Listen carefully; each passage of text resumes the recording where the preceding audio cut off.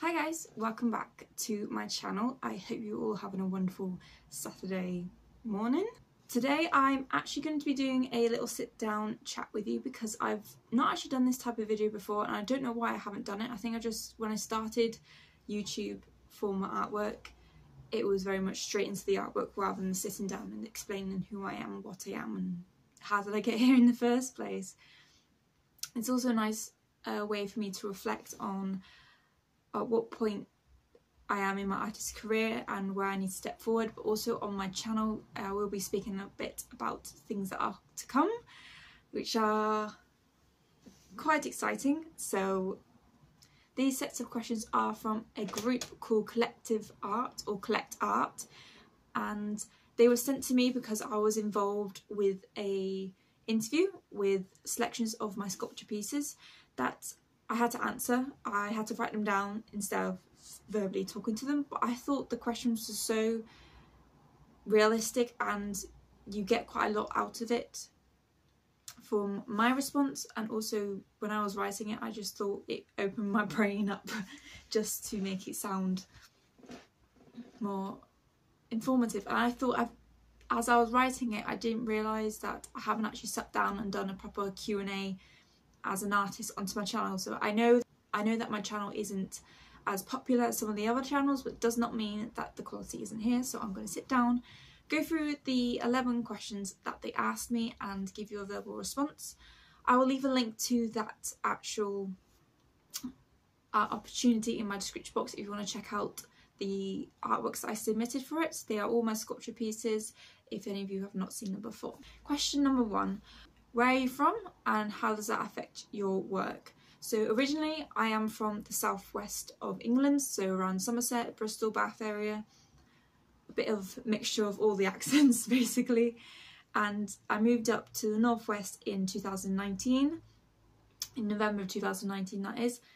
And I have found that from going somewhere where it's very urban and very quiet and the wilderness is pretty much about 2 steps outside your doorstep to a place that's a bit more modernised and city-like with 2 steps out your doorstep and you can get a train to Liverpool or Manchester.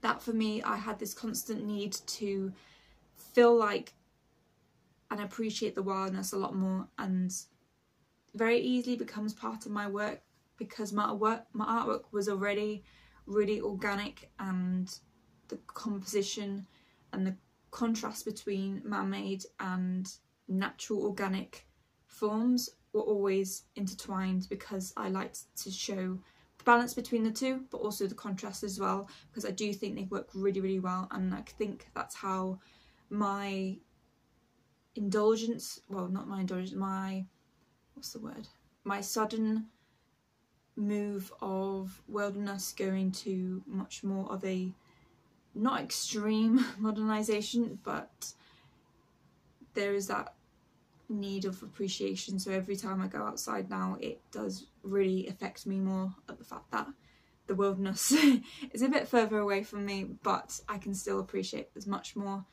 And also when you're in a city and town, doesn't mean that I don't like going to Liverpool, Manchester. It's just more of a thing that you spot, especially when you go into a park in Liverpool and you go, oh, they have that here. Question number 2 is, what is your background? So I identify myself as a medium mark maker or just a mark maker. I have no one set medium because the medium is chosen by the project and how I can successfully translate it from an idea into an art form. For me, recently it's been a lot more of the liner prints and drawings. I think that is because the reflection of my space is reflected into my art practice, not as a bad way, but because I literally have about 3 metre wall space compared to back at my university, which was 3 by 3 metres rather than just a 3 metre space. My brain subconsciously knows that and goes, you can still make a really successful artwork, but you just have to downscale it. The quality is still there, and you may find that the timescale is a little bit shorter because I'm not being given 9 months to create a finished product. I'm sometimes be giving myself 3 months. So having a shorter, smaller space actually does help with being able to create something that's good quality, but also is able to translate that idea between good and bad, basically. Like, I'll give you an example. Recently came back from Mexico and I wanted to translate it into some sort of art form. I don't know where to start. And then I thought, from what I learned out there about the Mayan tradition and how not just Chichen Itza, there's another place that we went, because they were less popular, they were much more raw, and but still the history behind it was just very overwhelming, and you literally felt like you stepped back in time, because it was pretty much untouched and unpristine like Chichen Itza, whereas Koba was very raw, and I wanted to reflect that somehow. I ended up thinking about liner prints and drawings and paintings naturally. I mean, it only was when I was on my last few days just being by the beach, just lying down, relaxing. I just finished my book and I was like, okay, what do I do now? So I just spent hours just staring out to sea, and the amount of things that I saw wildlife, I saw the sea change colour. It went from blues to greens to blacks, where the clouds got involved. I saw some little mini wind tornadoes, I think, called like water spouts, that's the word, water spouts. And this change just got to me, the fact that everything just kept on like changing constantly. Nothing was ever the same. Every single second changed so that you couldn't physically see it, and I wanted to replicate that as well. That's those two separate ideas I didn't know would actually come very well together, and how I did that was through line imprinting. If any of you want to see the video, I will leave a link in the description box. It was actually quite a recent video, so you can check that out. Basically, I did a drawing on a liner print of the sea in an abstract form, and I printed it with colours, and then I replicated it into a Mayan number, which was number 13, because it was the most amount that I could get onto a certain bit of paint. That's just one example of how I work. I don't know if that project's quite finished yet. It might be, but we'll have to see. Question number 3. Why did you choose to be an artist? Looking back now, I didn't realise that art was like a career. I thought it was very much more of a hobby, and I don't want to say I didn't take it seriously, but it wasn't one of those things where I was like, okay, this is what I want to do, until I was I think I was about 18, 19. I was in my first year of sixth form. I took 4 subjects and I was just miserable. I didn't like any of them apart from art, which was kind of ironic because I didn't realise that I liked it because of what it was and what it stood for. I only liked it because it was like kind of a wind down, and it was very mentally stimulating, but I got to do what I wanted to do, rather than you're getting taught this and this is how it goes, and now you've got to write an answer onto this question about Freud's disillusion with children or something like that. It was just a very free subject that I loved. But I think what really clicked for me is when I went to the Tate in London. There is a room that I like to call the Rothko room, which is basically several paintings in a light controlled space that has this weird aura about it. And I just remember sitting in there and just looking at these paintings and just being overwhelmed to the thought that a physical pigment that has been applied by a brush by someone has created these marks to make me feel like this. And I thought, why can't I do that? You know, like, if a guy back in the 60s could do that, then why can't I? Maybe I can create that sort of artwork. And from that point on, I began to click that the fact that people generally could make a living out of this, not just a living, just it's not always about money, but as an artist you need to have money to survive, to be able to pay the bills. I would quite happily sacrifice all my leisures if I just got paid enough to cover my bills and to be able to do this for the rest of my life. I still regularly go back to that room when I get a chance to go to London. I actually haven't been to London for about 3 years. and that needs to change. I think I'm planning to go in January, so I'm going to visit a lot of art galleries whilst I'm there. Question number 4. What inspires you? Quite a short question, this one. Everything. So I take any experience, any solution, anything to do with my daily life into my artwork. It could be a visit, it could be, like I said, experience, it could be anything. Nothing, no one thing will truly inspire me into an artwork or project, because one thing is not enough. Back when I did some printmaking in my gap year after university, I was highly influenced by the forestry after moving back from university, and it was overwhelming but very comforting to be able to step out my door and be in a forest. It was that great. But then part of me was just like, yeah, but there's so much colour, there's so much vibrancy, but I don't want to use the usual greens and yellows and reds that you see naturally throughout that period. This is when the art research came into play, because this is when I found out that actually looking back at all the artworks that clicked with me to do with this project were very monotoned. So naturally I went towards the monotone spectrum, which is completely fine because you can always add colour later on. But whilst I was there, I got a chance to go to Iceland, and suddenly I found myself absorbing all these beautiful neutral tones of greys, of the grayscale, because even though it was just one colour, you could still make this atmosphere of depth and environment and this tremendous landscape just by using different textures, different types of the same colour. And I just really wanted to rectify that within my artwork. Yes, the experience of Iceland had like several other projects afterwards, but it was a finishing point of that project, but also a starting point for another one. And I quite like that, how it just completely turns into something new. Question 5. What does your work aim to say?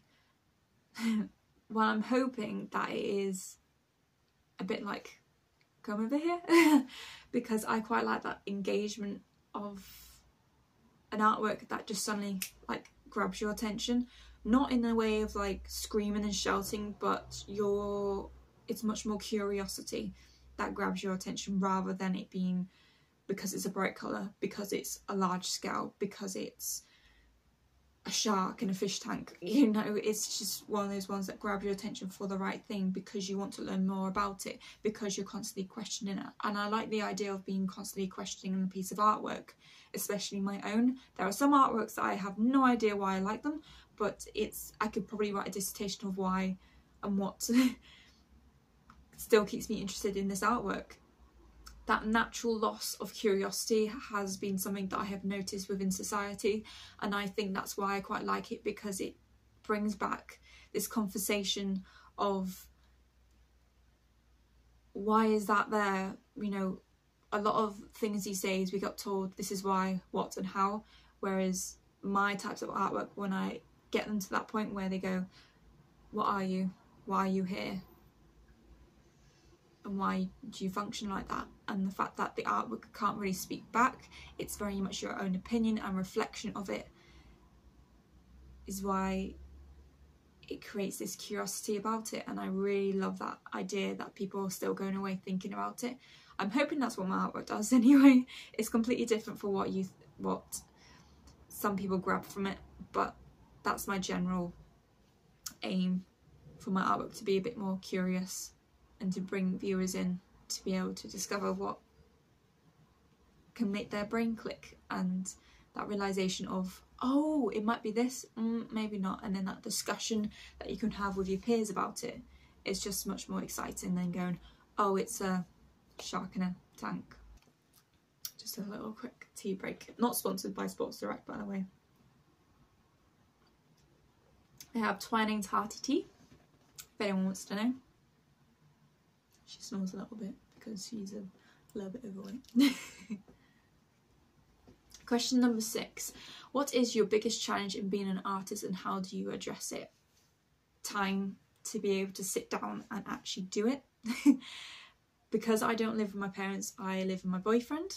We both have full-time jobs, and his is 9 to 5 Monday to Friday, whereas mine is in retail. So I get 1 day off a week and I get every other weekend off, which is lovely for retail, but it's not consistent, which means, well, it basically means that when I do get time to myself and it's not with my other half, I do tend to stick artwork into it. But you've also got all the house chores, and then you've also got to make sure you pay the bills and do all those lovely admin bits that you have to do as an adult.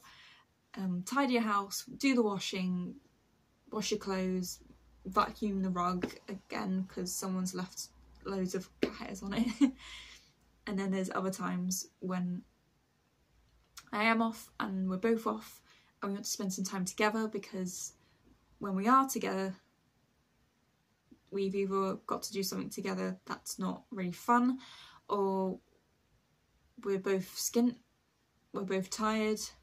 So it's that balance of trying to be able to see each other but also allow my art practice to thrive. The social side of it, I won't spend 100% of my time with my other half. I do go and see my parents down in Somerset, which is about 4 hours on the train, which is fabulous. And then I've also got some other friends and family that want to spend time with me, as well as my other career and my other hobbies that take a bit of time, because sometimes it's nice to just have a bit of me time.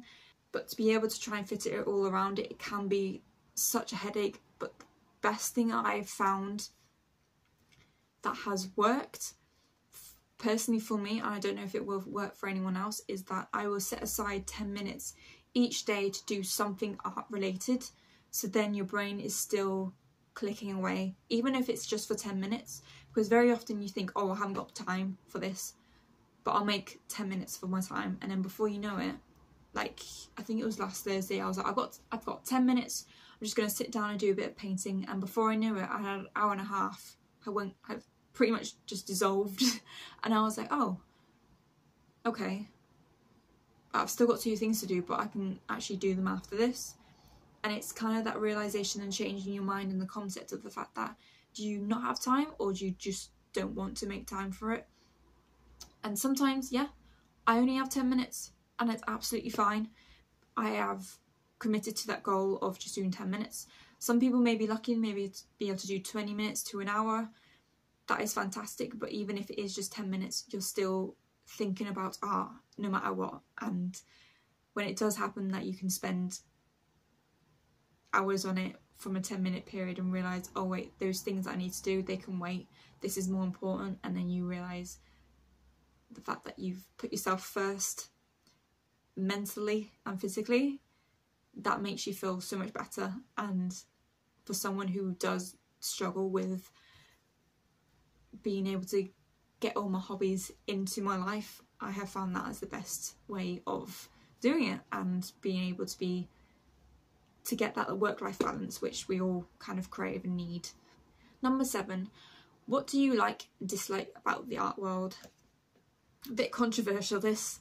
I remember writing about it and I went, oh my god, I'll just write about it, and then if I hate it, it's fine. But I feel like if you haven't gone to a London university with fine art, you're not taken seriously enough, because you haven't got that name, that brand stapled to your artwork. Like, I remember being in college and one of the pupils in my class went to interview at the University of Chelsea for fine art, and apparently her interview was awful. Like, they just tore artwork completely up, like not physically, but like, when, why did you do this, this isn't great, why did you do this, why did you do that, I don't like this, I don't like that. And she had to physically battle her way through it, and she said at the very end she was literally in tears, because that was how they perceived and interviewed their students. Like, I understand it's to survive the art world and the art critics, but she was a student. You shouldn't be looking for that hardship, because then you only come out with one kind of artist. And that for me makes me very, very angry, the fact that you have to tick those boxes to get into that realm of people that, in my instincts, are a bit snobby. Because if you don't fit into their kind of box, then you're not really worth it, you're not valued for it. Very disheartening, because you can work your socks off, really enjoy the project, really enjoy making art, but not be taken seriously just because of where you graduated or where you studied, or the fact that you didn't graduate or you didn't study at fine art. That's also another critique of mine. Saying that, what I do like about the art world is that if you do get the chance to break into the art industry, the bit before of where you're just yourself, your artworks before they get popular are literally the purest form of the art world. And there are some people out there that do really appreciate your artwork, and because you actually physically get to talk to them, because you're not famous, you're not worldwide, you're not posted on every single book or made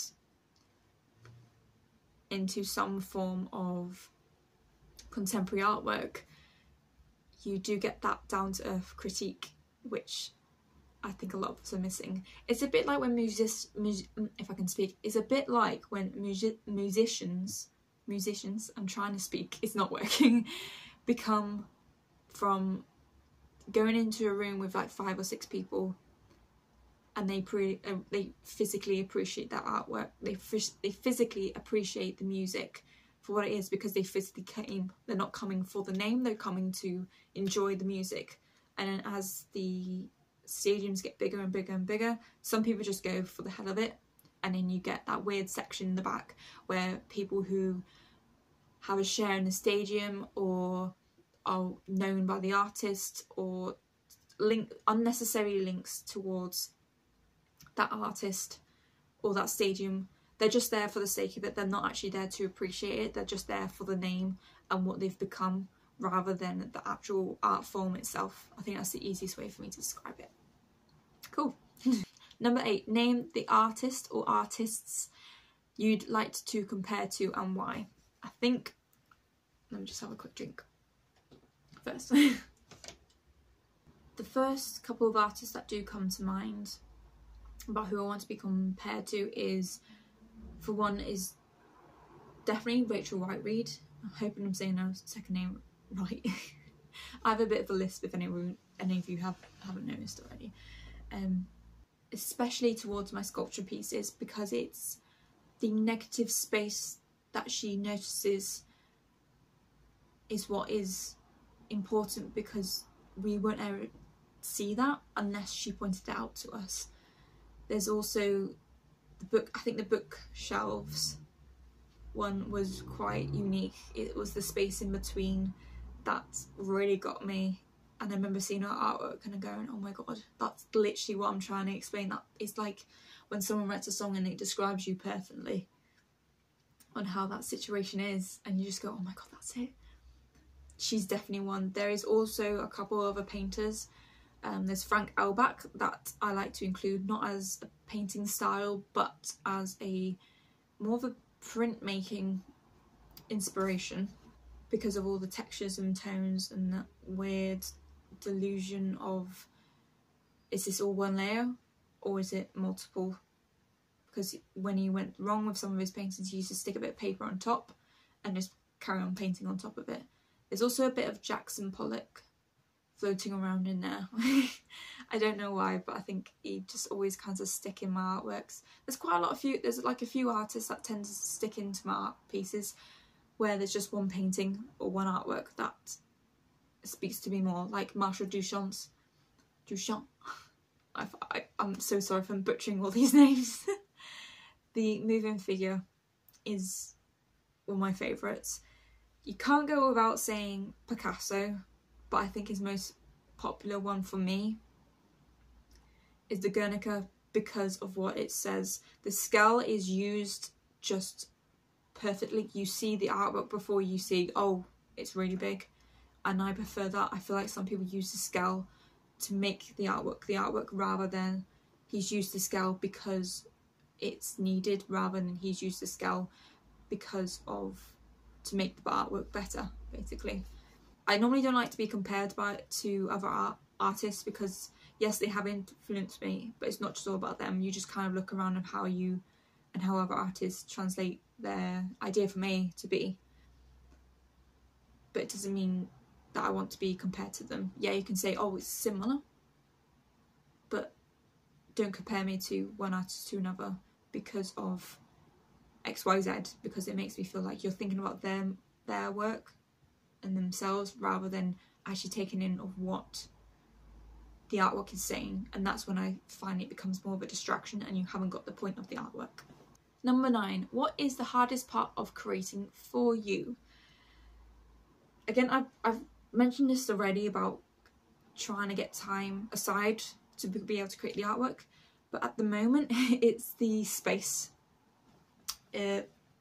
Unlike a lot of people, I don't have an art studio because I can't afford one. I'm not at that financial stability to be able to warrant hiring out an art space or even building one. I would love to be able to build one. I would love to be able to find one of those old buildings. There's one really old building in Liverpool that is just really run down and not used, and it's just a waste of space. I would love to be able to purchase it and just renovate the whole thing, bring it back to the natural state that it should be, and to be able to be appreciated, because I think it's an old Victorian building that has these really long high walls and ceilings that would be perfect for demonstrating artwork and creating artwork in. Maybe if I won a lottery, that's one of the things I would love to do. But yeah, an art studio that isn't going to influence my artwork. I like to be here, there and everywhere. I actually don't like to sit down whilst making artwork, but I have no choice at the moment. So that's why I find that the artwork becomes very much smaller, because you're sitting down. I do try to stand up when I can, but again, it's one of the things I can't control, and having a bigger art space would help me. And plus it won't mean I won't get art on the bits of pieces that I don't want to get art on because it's not literally sat next to each other. Number 10, what is the role of an artist in society? So I mentioned this piece of artwork because I thought it demonstrated what artists do for society when they do it properly. So I think most of you know an artist called Banksy. He's from the southwest. No, I do not know him, unfortunately, but he did a painting of Parliament. It is called Devolved Parliament. I highly suggest that you look it up on YouTube or on Google. It was on display in Bristol at the Art Gallery Museum in Bristol City Centre a few years ago, so I don't know if it's still there or not, but it basically demonstrates what artists can see within society. It's funny because people think that, well, my perception of what I think people might see from other artists is that a flower is just a flower, you can only kind of draw it in one way, but an artist can see a flower so differently compared to several other people, including artists. No one reflection is the same, and I feel like that is such a ideal artwork to explain why artists are critical in society, because they literally show you what is already in front of you, but either make it humorous, either be able to describe it in a way that you feel rather than what is in front of you, because we all know that Parliament is just filled with monkeys and they bicker, and monkeys I think are actually as intelligent as a 4-year-old. I think I've heard that somewhere, which I thought was perfect when I saw it. I just completely laughed so much about when I saw it, actually with my own 2 eyes. But I think it's just that role of an artist in society, be able to demonstrate how a certain event can be transformed into a piece of artwork, either from emotional state, experience state, or as a subconscious state. I hope that makes sense. Another tea break. I forgot how much talking dries your throat out. Number 11. Who are your biggest artist influences?